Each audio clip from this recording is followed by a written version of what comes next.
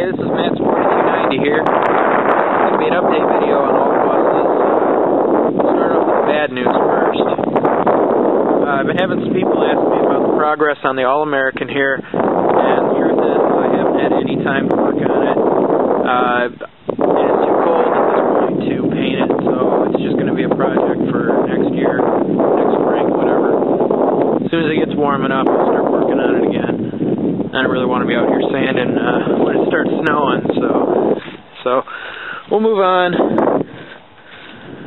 Poor thing, it wants to be worked on too. The other bad news is this TC has some engine issues now.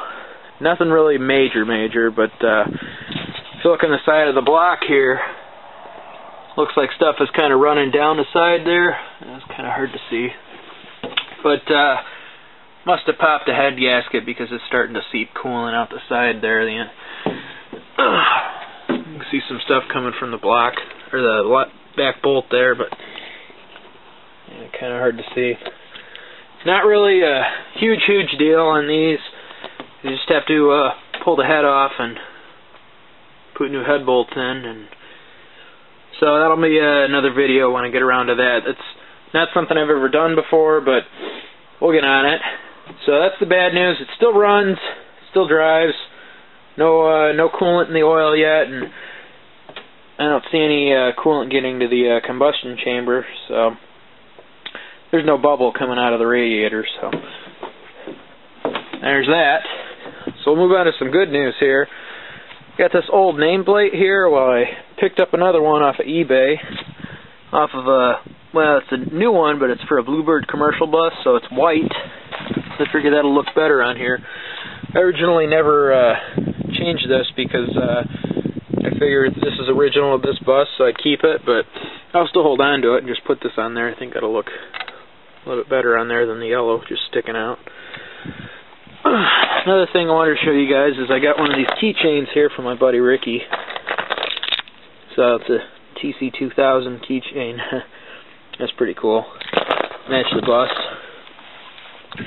And a while back, I really owe John some credit for these because it's been a while, but he sent me these LED tail lights that he apparently got a bunch of different LED tail lights and from eBay from an auction, and he only had 2 of these, so he got a turn signal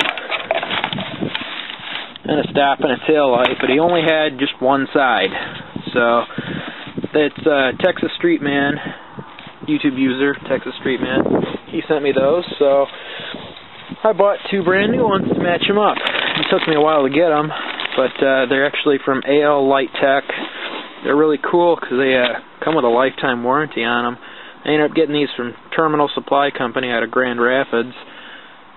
These were very expensive, actually. They're $37 a piece, and I had a place quote me $60 a piece on them.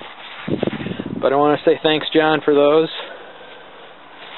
And a thank you for those, I'm going to send you this.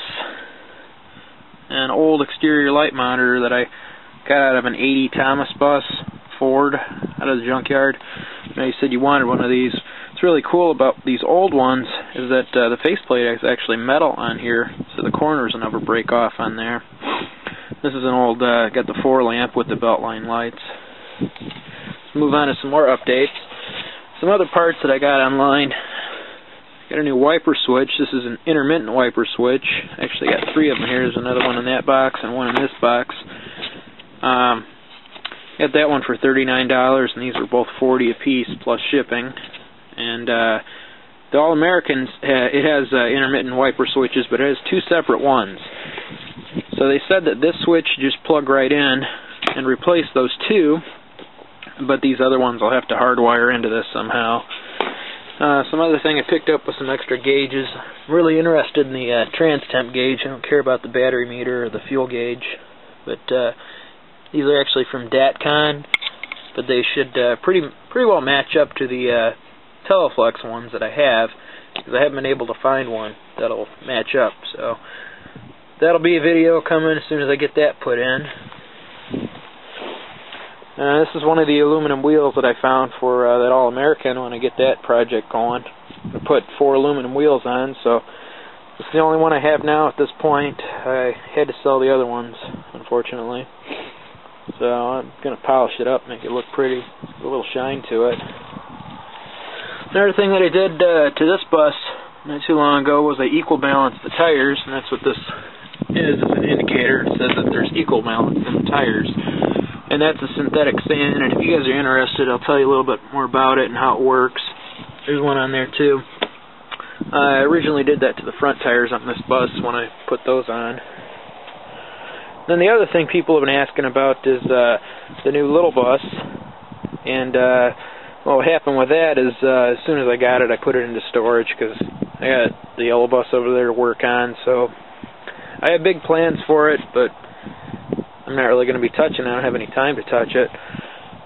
So it got put into storage, and I know you guys want to see an overview of it, so I've been trying to do that, but the problem is I need time to do it, and I work 7 to 5 during the week, so when I go to work it's dark, and when I leave it's about getting dark, and buses are 45 minutes away from where I work, so I can't really, I need daylight to film. Plus, I need just time to get up there. Then I work on the weekend too, so that throws it off, being able to do any filming. So I'll actually offer this to you guys. If you guys want to see a video on that, I'll post that next Friday.